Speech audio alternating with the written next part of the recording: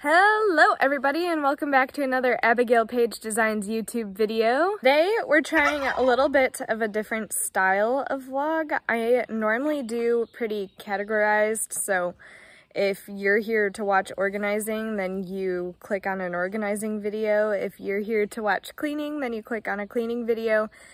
But I do all those things every day anyways, so I thought it may be kind of fun, especially this summer on my weekends, to just take you guys along and do this kind of more relaxed vlog style.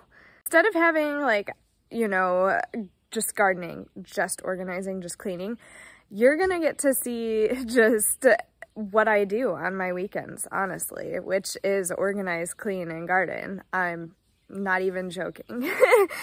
I also study for my real estate class, but that's boring. You don't want to see that. So I'm starting this vlog off outside, and that is because I was going to move the banana pup, one of the banana tree pups today. I already moved one, and I'm not sure it's gonna make it, and I'm kind of sad, but you know what? It's trial and error. I have said that from the beginning. I'm doing everything that I can to keep it alive, but I just have this like gut feeling that I didn't take enough corm. So, and if you're wondering what corm is, that's basically part of the mother plant. Cause when I was describing this to my mom, she was like, what the heck is corm? But you have to get part of the actual mom plant and kind of like separate it right down the middle. And so I don't think I took enough of the mom's roots in the corm to really have the baby survive on its own, because it needs to establish its own roots, its own corm. So when I go to move baby 2 and 3, I'm going to be very, very, very, very careful, and I'm going to really look at what kind of tool I could use to really get in there. A garden shovel just was no help at all.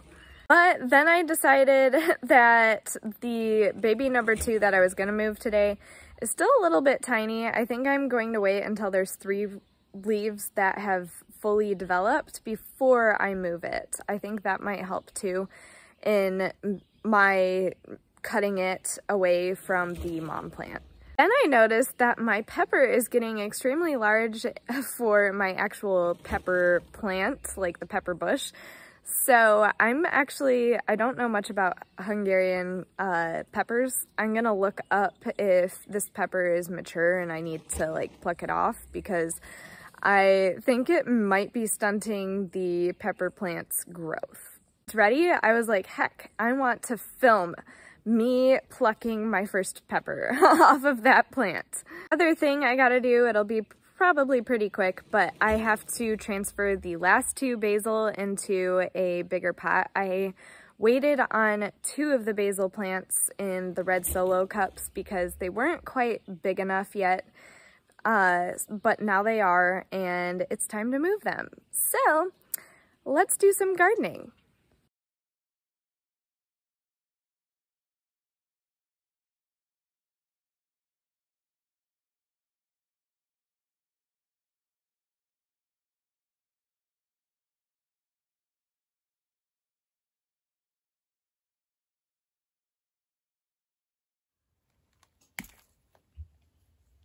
And there you have it, my first pepper. My mouth is watering looking at this. I cannot wait to eat it.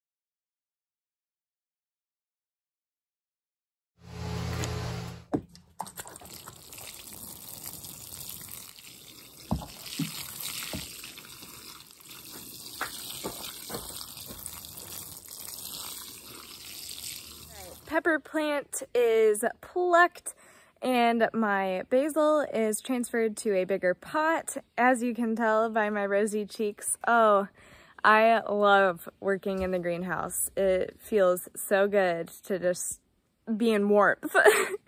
And yeah, I will catch up with you guys later. I'm going to go paint my awful nails because they need it really badly.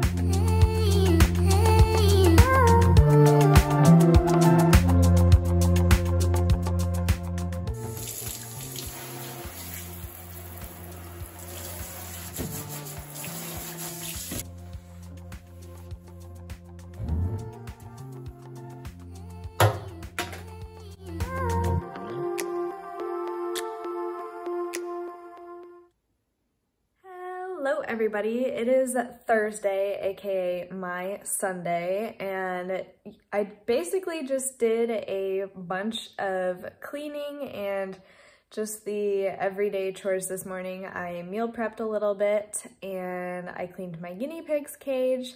I took care of some garden work and now I'm having a little snack, but I wanted to film myself trying the hot pepper for the first time. I'm so excited about this little guy and I was like, no, I have to film it. All right, I'm hungry, so 1, 2, 3.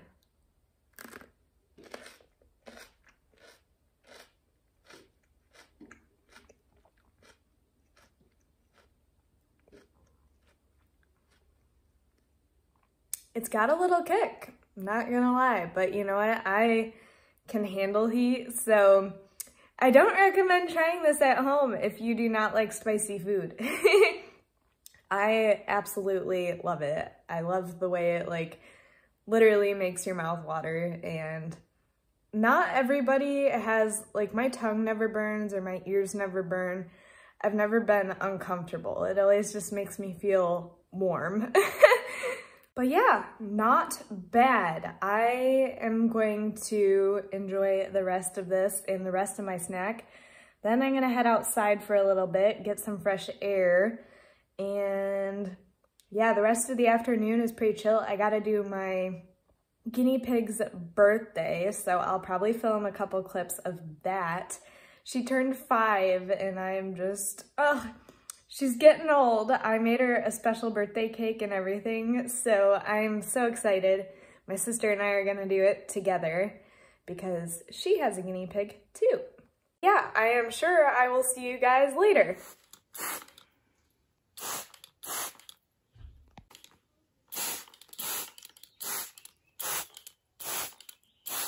Alright, it is later on in the day. Ugh, I just got bombarded by a bug, but I just went out to the greenhouse again and squirted everybody down with some soapy water. Oh my gosh, go away.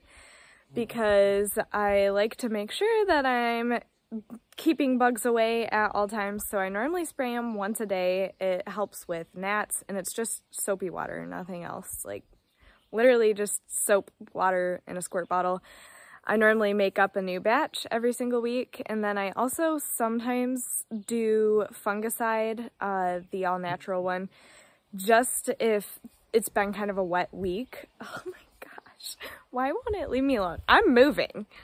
So yeah, that is normally my Sunday, quote-unquote, Thursday gardening routine. I just like to take extra nice care of everybody because I don't really have time throughout the week, and I want to make sure that my plants as well as myself is ready for, you know, the crazy week ahead. I am going inside right now.